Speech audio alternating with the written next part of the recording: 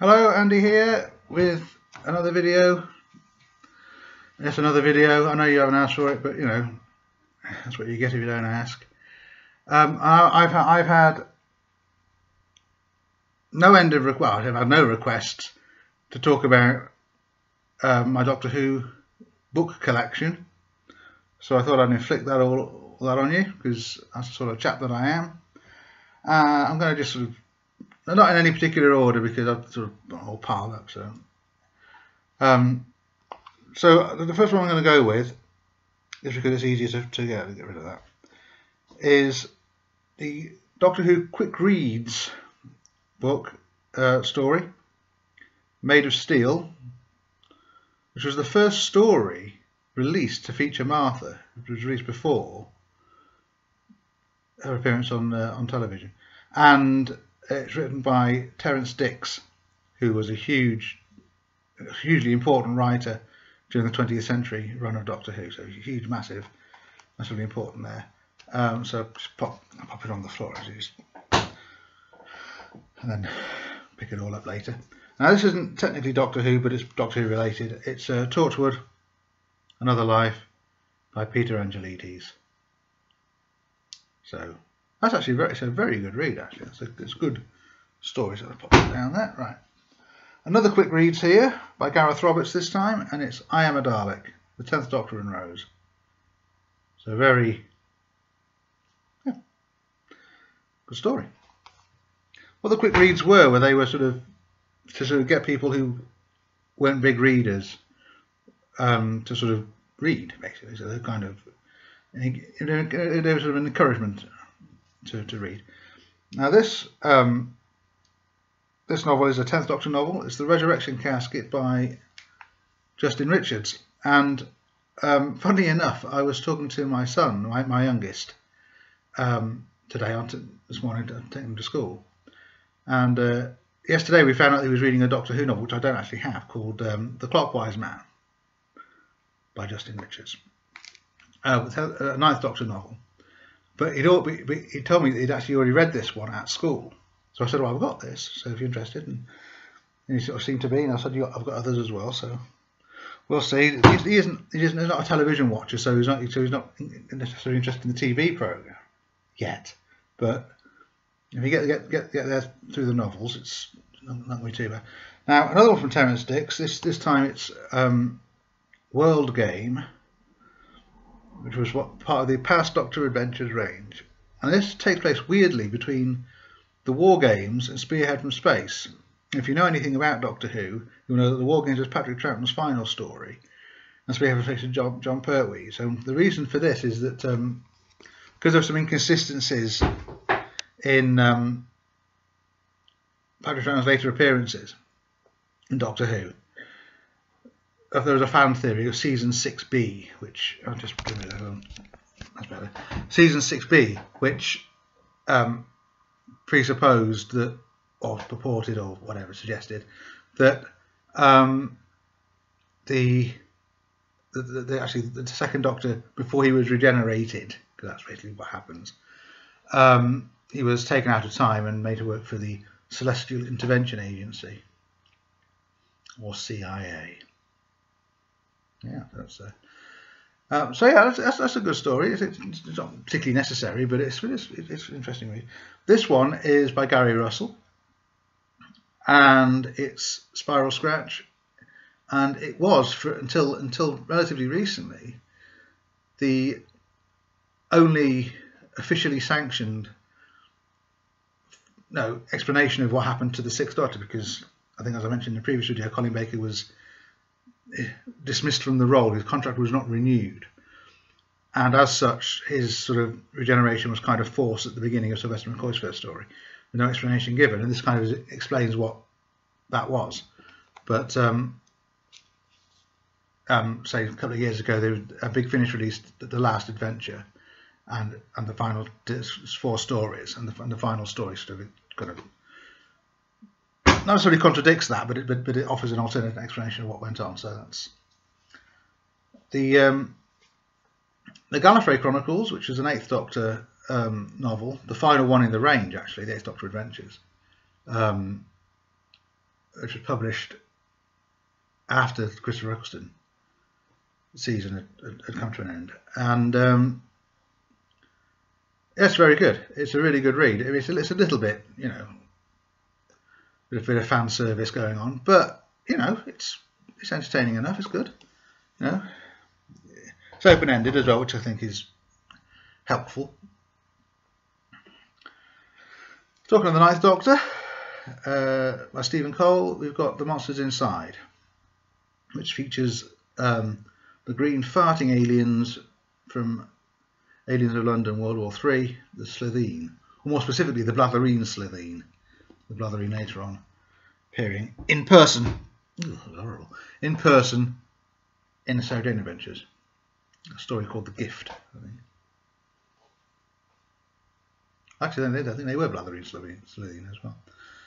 Anyway, so sidetrack.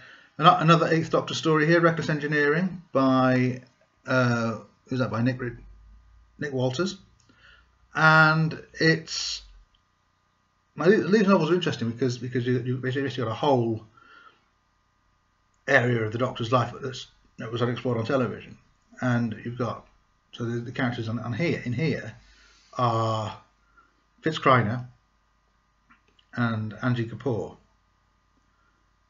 The Gallifrey Chronicles, Angie has since been replaced by Trix McMillan. I think that's her last name. But she also Trix does make an appearance in here as, you know, working with somebody else at the time. So yeah, obviously the cover there is a mock-up of the Isambard Kingdom Brunel, very famous photograph. So that's, yeah, it's not the best of the ones that I've got, but you know, it's worth it's definitely worth a read. So back to the Eighth Doctor. This is The Crooked World by Steve Lyons, and as the cover probably tells you, this is the Doctor trapped in a cartoon world, which is an interesting idea. But I don't think it's one that would translate particularly well to television. I mean, I don't know. I mean, it might, but you know, sort of a Roger Rabbit kind of way. But you know, I don't know. Anyway, Mark Michalowski with Ride Through Dementias, which is a brilliant novel featuring the Seventh Doctor and Ace. That was brilliant. I highly recommend that. That's great.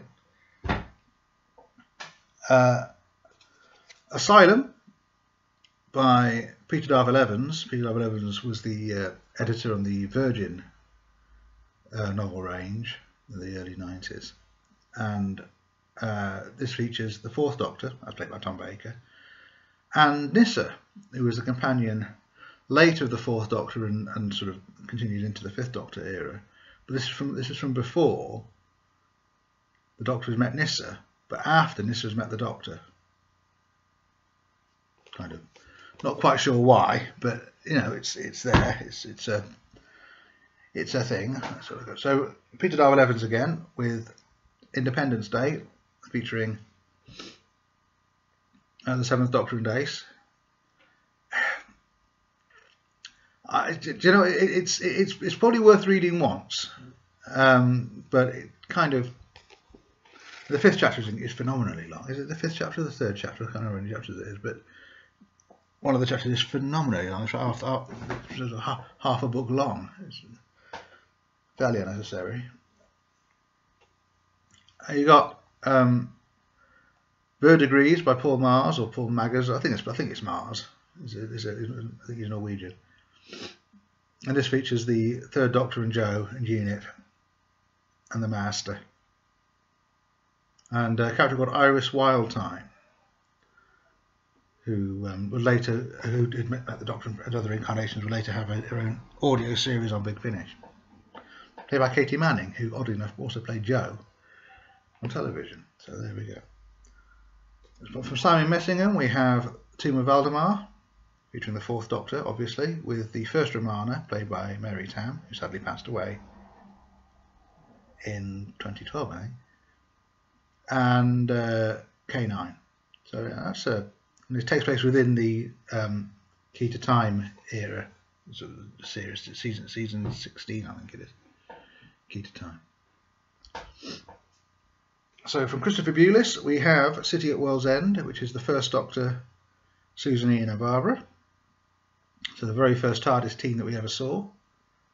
And it takes place between sort of the first season and the second season. It's very good. It's very good. So elements of it, sort of, there's a suggestion that Susan could regenerate, which kind of sort of, you know, at the time of the TV series, there's actually no concept of that. I know it's retrospective and all that, you know, retroactive doodah, but that's what it's called officially, retroactive doodah. That's its proper name. I'll have you know. I know these things. Right, from Stephen Cole and Justin Richards, we have The Shadow in the Glass, which is actually brilliant. It's Sixth Doctor, obviously. Well, if you know that's the Sixth Doctor, it's obvious. If you don't, then you would. It's not obvious. It also features Brigadier Lethbridge Stewart and Adolf Hitler. So it's a kind of it's not quite a what if scenario, but it could have been. It's very, very good. It's one of the, and of course this is a later issue because it's from the history collection.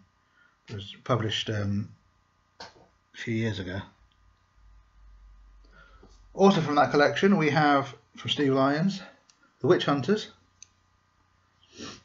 Again featuring Susan, Ian and Barbara, as well as the first Doctor. Takes place during the Salem witch trials. A very good novel, actually. Very good. Highly recommend that one. Again, still with the first Doctor here, we've got from Martin Day, Bunker Soldiers, and it's the first Doctor, but with Stephen, played by Peter Purvis, later of Blue Peter in the UK, and Dodo.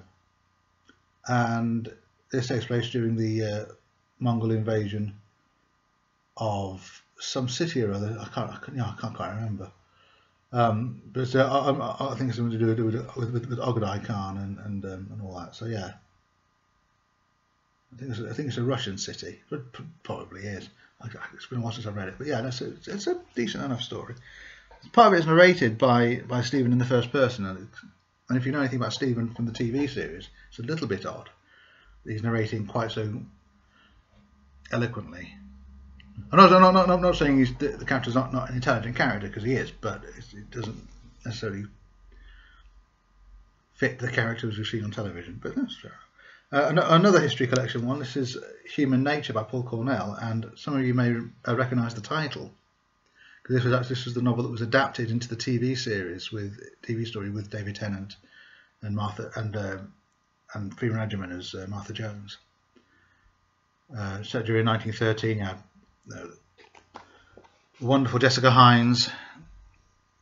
So really, that's the original story that was based on. So here we have. I talked earlier about the New Adventures, the Virgin Range. Well, the Virgin Range, I didn't mention it was called the New Adventures, I don't think. But this is this is by Kate Orman, who was the first woman, I think, to write for the novel range, and the first Australian, I think that's right. The Left-Handed Hummingbird, which is a really good read. Actually, I highly recommend that. It's a good story. Another one from Peter Darvill Evans here, Deceit,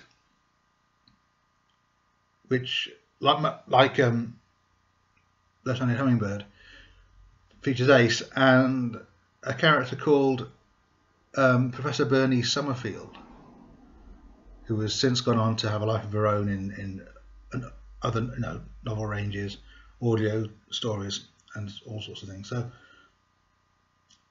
really worth investigating her actually as a character. This is Peter Darvill Evans' first novel. So it's quite a thick novel. It's probably his best novel, followed by Asylum, then followed by Independence Day. But in my view, yeah, that's Deceit. Ace had left for a good while previously, and then she came back in that one. So that's.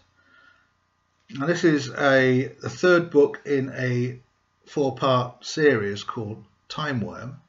This is Time Worm Apocalypse. You have Time Worm Genesis, spelled with a Y between the two S's. Time Worm Exodus, and then this one, then Time Worm Revelation. I've only got this one. Yeah, it's all right. By Nigel Robinson, I believe. Yeah, Nigel Robinson. Yeah, so that's, you know, it's worth a read. Now, we've got here a novelisation of a TV story, The Happiness Patrol, by Graham Curry, who actually wrote the TV story as well. You know, it's a good story. It's very good on television. It's a very good TV story as well. I guess there's a little bit of flack because it's sort of got that Bertie Bassett type character in it, but called the Candyman. But the Candyman is very effective. He's very good in this. He's sort of described differently in the novel, but you know, it's a really good story. It's a really good read. A novelisation of Planet of Giants from Terrance Dicks. This is one of the last Target novelisations, and it shows, frankly. It's not a particularly strong story to begin with, and it's, you know, it tells you how I'm about to sneeze. I'm feeling I'm about to sneeze. But yes, this is so yeah. If you know the story, it sort of builds on that, and actually it includes parts from the missing. Because the last episode was truncated from 2 episodes, so you've got that, and that's got expanded upon there, and then a guy called Ian Levine did put that back in as a you can watch that as a bonus feature on the DVD, should you so require to do so. From William Ems, Galaxy 4, again from the writer of the thing. Terrance Dicks didn't write Planet of Giants on television. That was Lewis Marks, I believe. Well, yes, Galaxy 4. That's a decent enough story, actually. Actually reads better than it plays, I think. But you know, it's a good story. It's from the Dravins and the Rills. The Dravins are beautiful women, and the Rills are hideous creatures. And the twist is, yeah. From Mike Tucker, Snow Globe 7, featuring the 10th Doctor and Martha Jones. Mike Tucker incidentally was still is actually, he was a special effects supervisor on, well, special effects person, model maker and things like that on the TV series. But he started actually in the 7th Doctor era, so he's actually come in from the original run into the new run, basically. So he's a writer as well. So again, another one of these quick reads from Terrance Dicks, Revenge of the Judoon. The Judoon having featured in Martha's first television appearance. The Rhino Men. From James Swallow. Any relation to James Spitz, we wonder. Is Peacemaker, a western basically, without any. Well, there's sci-fi elements to it, obviously. They're the Clade, but it's a really good read actually. I mean, very good. Of course, on television they did a sort of a western thing with A Town Called Mercy. Which had its similarities to that for obvious reasons, but it's a different story. So Simon Guerrier, I think that's how it's pronounced, Guerrier, something like that. French name anyway. The Pirate Loop, which features a band of pirate badgers. That's all you need to know basically, because it's a damn good read. Actually, it's one of the better novels, I think. And from Trevor Baxendale, we have Wishing Well, which again is another really good story. I'd seriously recommend that as well. It's a great story. Trevor Baxendale is the son of Alan Baxendale, is it? The writer? Yeah, Alan Baxendale. Now this isn't a book as such, but this was a short story from the Daily Telegraph nearly 10 years ago called, what's it called? Sorry, just bear with me a moment, because it's called The Hopes and Fears of All the Years. So you've got some illustrations there. You've got, there's a little bit creased because that's, yeah, there's another one there. And you've got the TARDIS there. And that's the actual cover there. You see the Doctor sticking his head out the chimney, out the fireplace. So, and that's written by Paul Cornell. So that's a good short story. Right, I've got one of these. This is a Decide Your Destiny called Alien Arena by a chap with a rather unfortunate name of Richard Dungworth. It's all right, you know, if you like that sort of thing, so it's okay. It's not really my cup of tea, but it's, you know. Although I do remember the Choose Your Own Adventure range from sort of the 80s when you had the Sixth Doctor with Turlo and things like that. It's quite mad, really. And then we have from Stephen Cole, the Sting of the Zygons. And the Zygons, at this point when this was published, hadn't appeared on television since the Fourth Doctor story. Pardon me. Terror of the Zygons, and in fact it was their only appearance at the time. And Sting of the Zygons kind of picks up from that and kind of doesn't. It's yeah, it's not, these aren't very good reviews, but they aren't book reviews. They're just sort of brief explanations of what I've got. So yeah, so that's by Stephen Cole. Yeah, it's good. So there we go. Now we have here The Story of Martha by Dan Abnett, plus 4 other writers, and I'm going to have to sort of do it like that because I can't actually read otherwise. David Roden, Steve Lockett and Paul Lewis, Robert Sherman and Simon Jowett.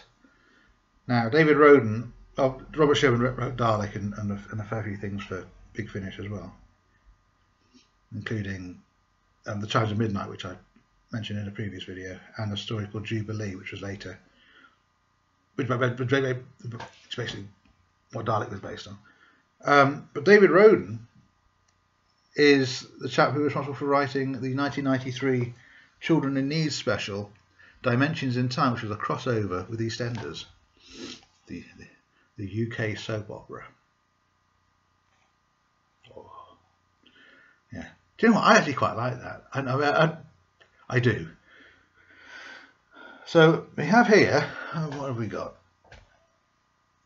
So the Darksmith Legacy it is. I've got all of these.